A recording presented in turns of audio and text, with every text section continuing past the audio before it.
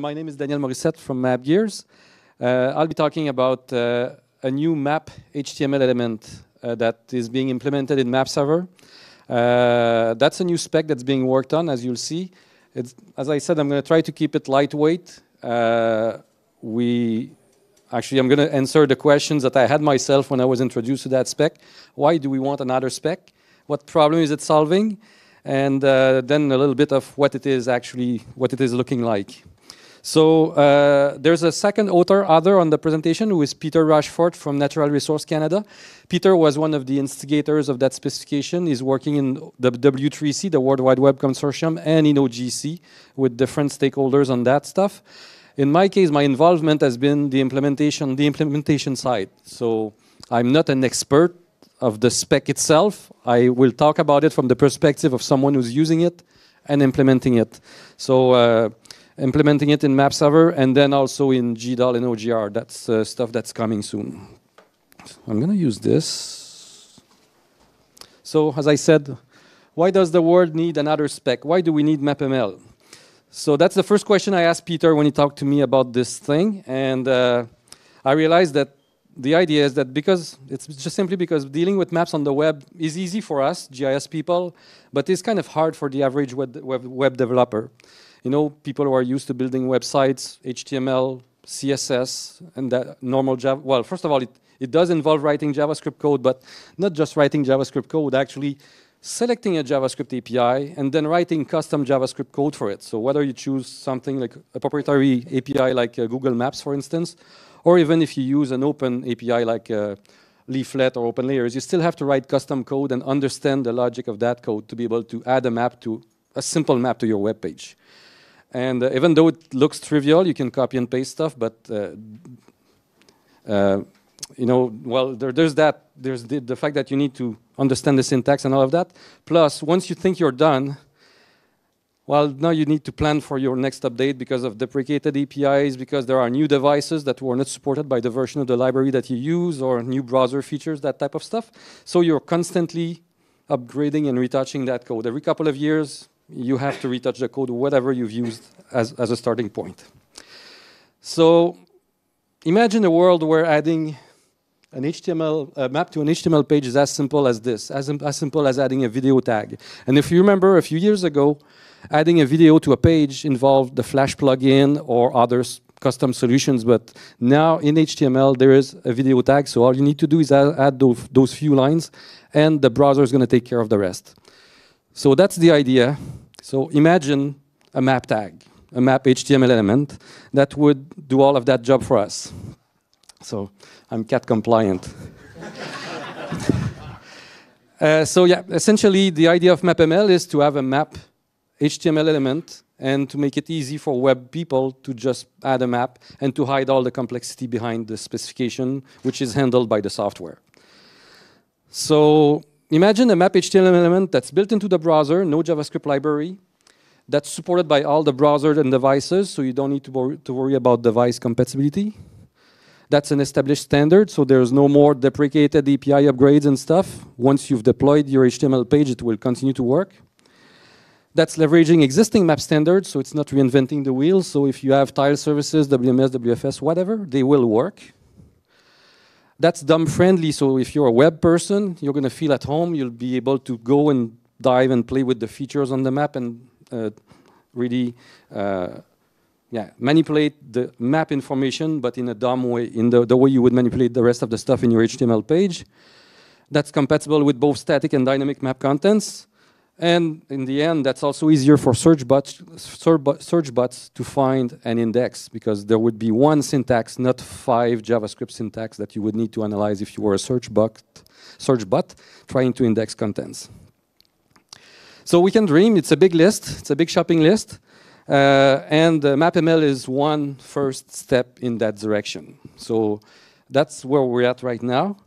MapML is, that's the take-home slide. If you have to take a picture, that's the one. There's 3 things to remember. MapML is a work in progress. There's currently a draft specification. The work is led by a community group at the W3C, but also with joint people from the OGC as well.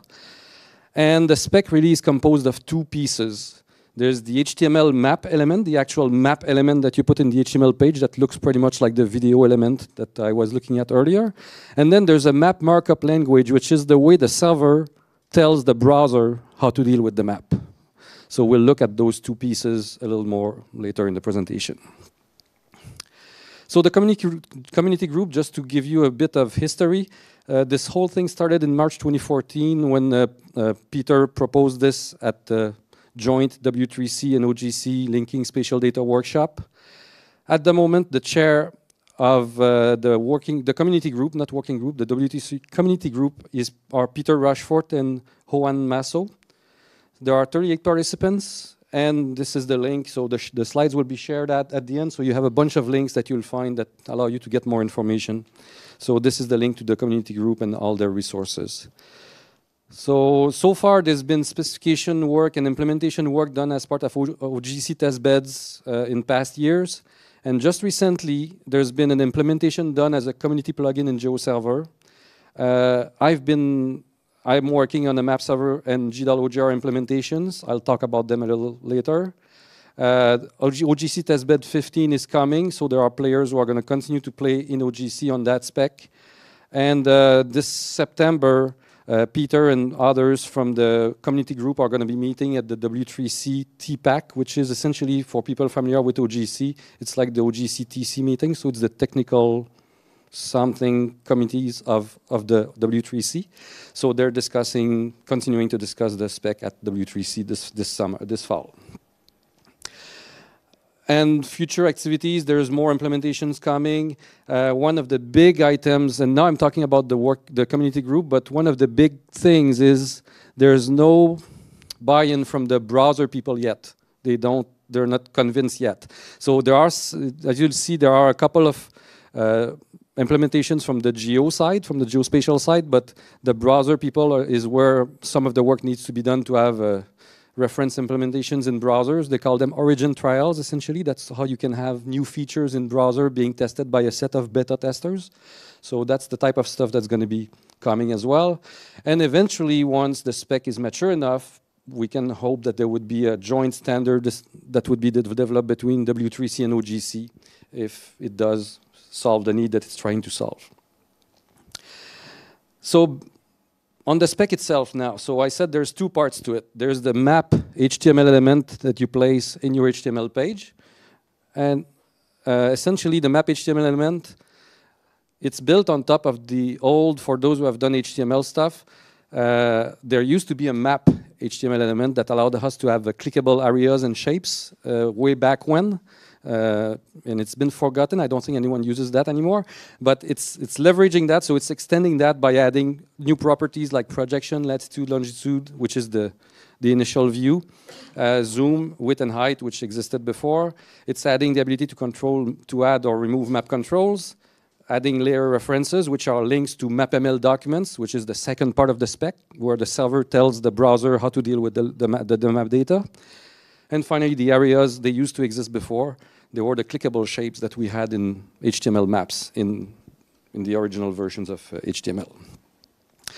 So that's what the hello world would look in the map element that you'd have in the simplest example. So you have your map tag with your projection, initial view, and then a reference layer to which you give a label, and then a URL that either points to a static document that contains the MapML language that I'm going to show later, or it could be a pointer to a GeoServer instance or a MapServer instance that, as I'm going to show you later, is able to automatically generate the contents that the browser needs there. But you as a web developer don't need to worry. All you need to know is the entry point, feed it there, and then your map is added to your HTML. So no more JavaScript syntax. That's all you need to put in your HTML page to be able to instantiate a map of this specific size with this data layer in it. If you have multiple layers, you'd have multiple layer items that you add in your map object. And then, actually, if I click on this one, I'll show you what it looks like.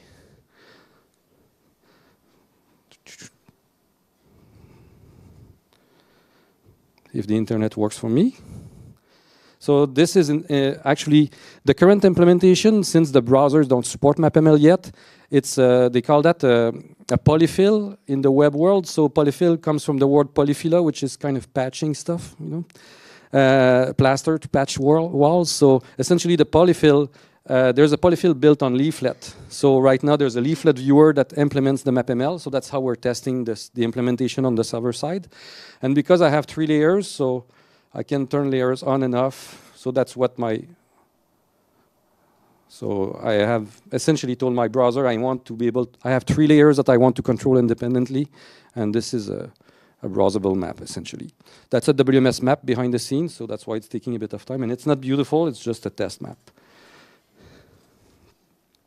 So these couple of lines of HTML produce this map, and the idea is that if the spec was supported by all browsers, it would behave the right way on any type of device. Now that's all there is to know about the map element, essentially. Now the magic happens when the browser provides the right information, when the server provides the right information to the browser. So are we doing for time? Good.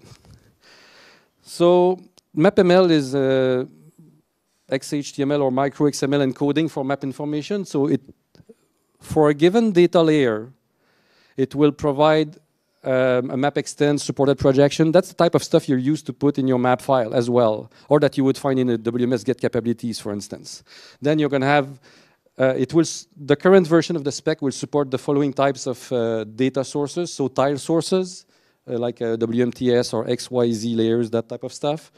Image sources, so a WMS, essentially a request that returns a complete map image. So it can be WMS, but it could be anything else, because the MapML syntax allows you to code different formats for the URLs. Query sources, so essentially that's used for get feature info in the WMS, so it's essentially going to return you a vector response of whatever was found at that location. And feature sources, which is like WFS. So if you wanted to provide vector data to your browser, you would do that with a feature source in your MapML. And there's also provisions for dealing with legends, copyright attribution, that type of stuff. And the MapML also provides a DOM-friendly encoding for geometries. It looks pretty much like WKT, except that the way WKT passes coordinates is by sending a set of x and y, x and y, x and y, and this is not DOM friendly. So the way the syntax works for the MapML is to set pairs of coordinates so that they can be accessible through the DOM in a more easy way. So that's one exception where it's kind of reinventing a new syntax again for geometries, but it's a requirement to be DOM friendly. So this is what the MapML syntax looks like. It's kind of messy visually, but keep in mind that you're not writing that as a human. It's the software that creates that code and sends it to the web browser. So essentially, it's a HTML-like type of syntax. It's setting a set of input variables, and then it's doing variable replacements in the URL. So in this case, it's WMS. So you'll see width equals W. And W here is defined as an input of type width. So those types are defined in the spec. So type width, type location. There's a number of types of inputs that are defined in the MapML spec that allow you to control the behavior of your URLs and then the behavior of your map. So essentially, the server tells the browser through that syntax how to deal with that data source. So this is a WMS example. This is a tile map example. So you'd have your tile map URL with Z, X, Y. So this is what the MapML looks like for this. 10 minutes. And so I won't go over the whole spec, just showing you examples, just so that you have an idea. Essentially, what you need to know is that the server normally takes care of that. Whether it's GeoServer or MapServer, they will build that and return it to the browser through the link that you provided in the map tag.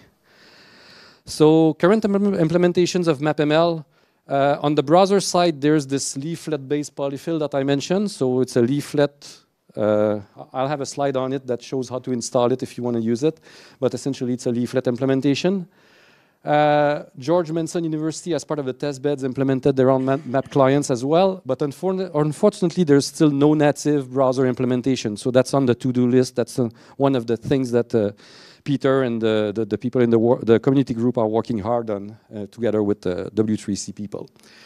On the server side, or the toolkit side, there's a community plugin in GeoServer. I'm working on the MapServer implementation. It's RFC 123 if you want to keep track of it. There's also going to be an implementation in GDAL and OGR, essentially implementing the vector feature format so that actually we can use it for queries in MapServer, so we don't need to re-implement it. Plus, someone who wants to take a data source and publish it as a static MapML source can just OGR to OGR and generate the right contents. CubeWorks has an implementation on the server side. And Etcherry, which is a company in the Ottawa area, also has an implementation in their Gnosis server. And finally, there's a set of services that Natural Resource Canada are serving at this URL. So I talked about the leaflet-based polyfill, the implementation of the spec. So the way to use it, there's a Bower package for it. Bower is a package manager for JavaScript libraries. So just Bower install a web map in a folder, and you're going. Then you instantiate it in your web page. So you need those 2 lines to invoke it and instantiate it, and then you plug your map element and your map shows up. It's as simple as that. The idea is that when there's native browser support, you can get rid of this, and all you need is the map element. The MapServer implementation well, it's work done under RFC 123. It's not been committed to the master version of MapServer yet. It's part of my personal GitHub fork. You can get the code from there. It is working. Like I've shown you one example of a map that was driven by MapServer. Essentially, the way it's been implemented, it's the usual MapServer URL with your map file reference, and it's kind of an extension to a WMS. The way we've done it is as an extension to WMS. So if you have a WMS service or a WMS map file, you just need to use request equals get mapml and specify a WMS layer name, and it's going to return the contents that the browser needs to be able to do its job. And specify which MapML projection code you want to use. MapML defines 4 common projection codes. It does not support all the APSG database like WMS does. It's trying to simplify the problem for the web browser. Only a few projections need to be supported. So that's what is added to MapServer to be able to support it. There's code behind the scenes, but from the user standpoint, that's all there is to it. So when you add a reference to a MapServer layer in a MapML tag in HTML, well, you'd put your map equals, and then those 3 arguments, that's what you put in the map HTML element. The OGR driver is going to be a method to output OGR vector features as MapML using that syntax that I said is a DOM-friendly way to encode the geometries. It's not done yet. It's going to come in the fall. And on the next steps, well, on the community working group, as I said, they need to work on getting the browser support from the browser people and then some implementations. But also get standards people from the W3C side and from the GIS side, from us. They want to have feedback on the spec, on what could be done better, whether this really fills a need or not, all of that stuff. Help on the DOM API development, because many of you are DOM experts and might have feedback on the best way to handle stuff. You can help by spreading the word. After seeing this talk, you can see, well, there might be people interested in the spec that could join. Natural Resource Canada is planning to deploy production services using the MapServer and GeoServer implementations, which they funded. So that's part of the trick and the reason why I'm here today. Then get browser support implementation, and hopefully more implementations coming from the community after there's traction around the spec. So have a look, join the community working group if you want, implement the spec, spread the word. That's what we want. A bunch of useful links. They're going to be in the slides about where the examples are, where the spec is, all the information. And that's it for my quick talk on this. We have time, I think, for a few more questions.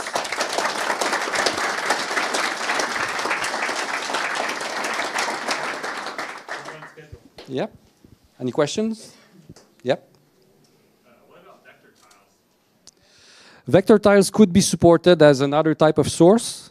As I've shown,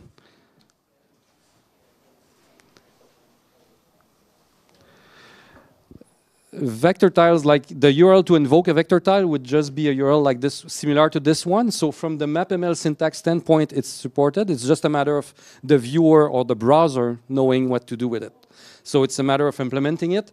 But it will, actually, this is something that's being discussed in the community group right now. They talked about vector tile. They talked about UTF grid, which some of you may have used in the past. So they're wondering, should we add provision for that in the spec? But there's not much to add, really, because the way the spec has been defined will allow supporting that. It's more a matter of saying, as a web browser, you have to support vector tiles as well. So it's more development work on the web browser side. Yeah. Yeah. Other questions? Yep. What's the time frame? I mean, yes, I've seen what you will do, but I mean, when 1, 5, 10 years? That's a very good question. It started in 2014, so it's been 5 years already in the works. I think the reason why I'm here today and the reason why I gave you a high-level talk like this, I've been in this talk answering my own questions when Peter told me about this. I was like, okay, why do we need that? How does it work? Give me the high level, the 1,000-feet view of it. So I think we need more of these so that there's traction, that there's people who are going to start using it and start pushing for it. I believe there is value in a simple HTML map element like this. That's why I'm here. But then, yes, it's going to take time. I see that almost like the WMS, the first version of WMS at the end of the 90s, 20 years ago. You know, it was a first attempt at doing something, and today I think it served us well. So 2 years, 5 years, hopefully not 10. If in a couple of years we can have a map element like this in the HTML browsers that makes the life of web developers easier, I think we'll have achieved something. And you'll have heard of it for the first time here.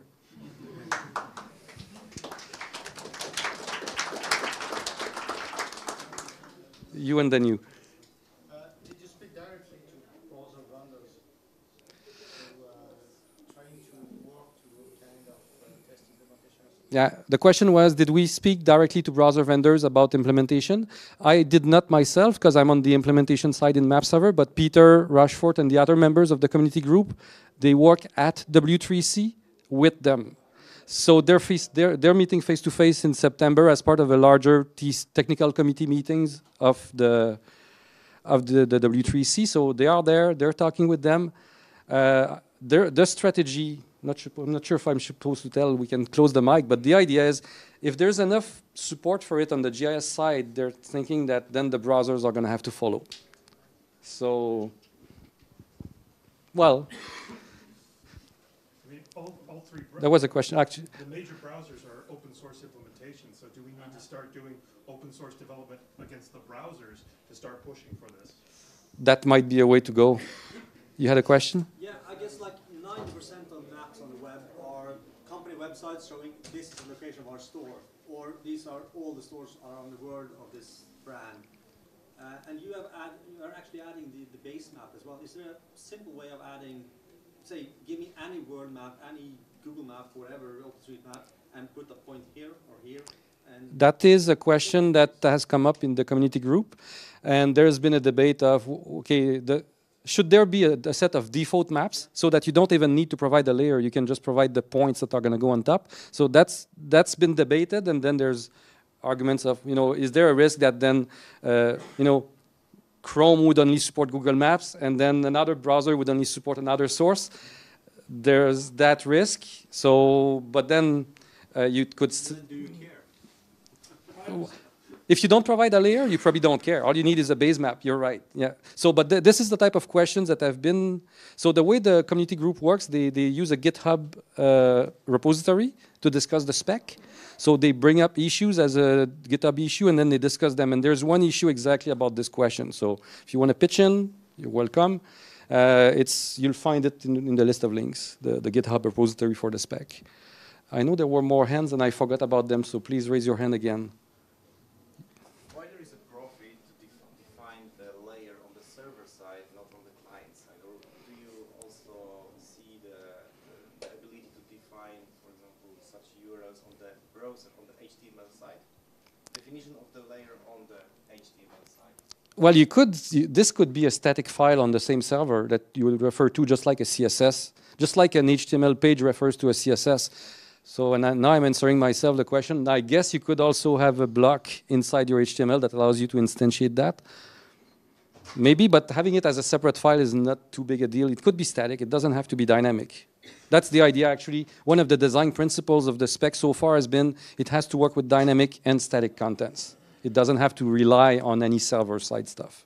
So if you're able to export your stuff as a snapshot or something, it can work with static files as well. You had a question? Probably go into much details, but maybe, so does the specification also define events on the thing? So is there an on-zoom end event that the JavaScript on the main page can use? Very good question. I did not notice that. There might be provision for that, but since it's trying to be DOM friendly, any type of way to deal with events like in an HTML page normally should apply to this. So onload and that type of stuff might work as well, but I'm not the expert there. That's a good question. But the idea is that if you want to interact with the map with custom stuff, you would do it through the DOM.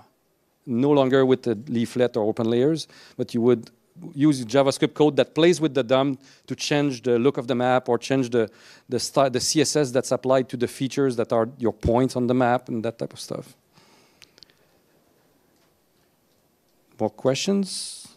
Actually, we can discuss that. There's no other talk to go to, so it's almost 6 o'clock for those who want to go for the beer. There's going to be a MapServer Birds of a Feather gathering here in this room after, so we can discuss there's no set agenda for the buff. It's just let's get together and chat about whatever question you have about MapServer, meet the developers type of thing. So, and if you have questions, you can, if you're interested or have questions, you can email me or Peter. The slides are going to be available through the conference website, and I'm sure Peter would be thrilled to hear interest from people who want to contribute to the spec on various aspects, even if it's just feedback. It doesn't have to be code, but knowing what the community what does the community think of this? Is this solving is this going to be useful, make your life easier? Of course, as GIS experts, maybe you don't need it as much as the average web people would find use for that, but anyway. So thanks a lot, and yeah, the buff is going to start in a few minutes.